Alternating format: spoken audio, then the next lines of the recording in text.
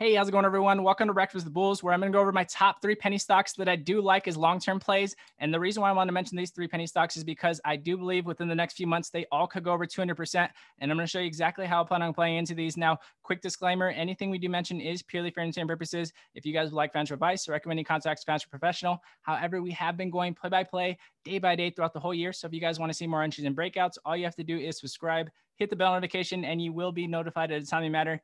And again, much love to everybody that does subscribe. We do go all out Monday through Friday on entries and breakouts. So be on the lookout for more of those this week. Now, I am going to go over our first penny stock. Again, this one is a Bitcoin play. And the reason why I like EBON is because this one has been going crazy the other day. But again, we do want to see Bitcoin break over that 58,000 mark. That is what we're waiting for. That is our news on this. And they also have news that they do have a chip that's going to help them mine Litecoin and Dogecoin, and they do believe this would help them compete with some of the top competitors like Riot and MARA. And if it does, I do believe this price action could possibly follow theirs.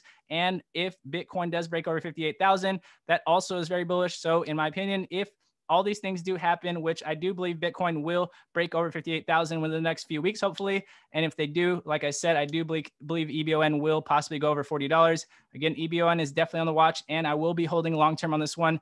Love EBON. But however, I'm going to go over my next one. This is in the cannabis sector. SNDL has been coming up since our breakout at 48 cents. So again, we did talk about this at 48 cents. As they mentioned, they were debt-free about a couple months ago, and we came all the way up to $2.95 and sold off. Now this one has came all the way down to our previous breakout point since then, and we are consolidating above our resistance at 113, and it looks like it wants to hold above it. And the reason why I do like this as a long-term play is because there was breaking news yesterday that New York has a bill that they are working on to possibly pass cannabis in New York. And I think this is huge news for New York and many other states, as many other states, in my opinion, will follow what New York does, as they always do. And I believe that they will be legalized in every state soon enough. So again, I do believe SNDL will be one of those penny stocks that we look back on and wish we bought. Again, SNDL is definitely going to be my long-term play. I've been mentioning this one. This is my favorite penny stock overall. And I have been bullish on cannabis ever since the Democrats won the Senate. I know that cannabis can be legalized so easily. So again, SNDL is one of the safest long-term penny stocks in my opinion. Again, this is very volatile. You want to play safe.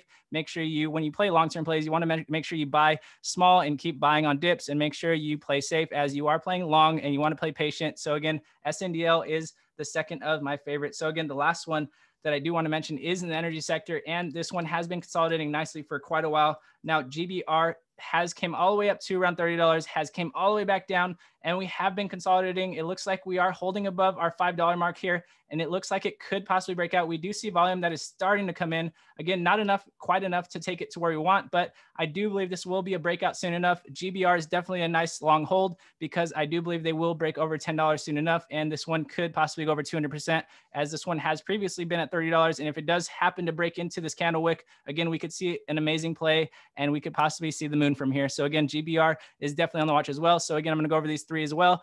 Again, SNDL, EBON, and GBR. Again, these are amazing long-term plays in my opinion, as they are amazing buys. And again, I hope you guys have been enjoying our entries and breakouts. We have been calling out 34% gainers almost every single day.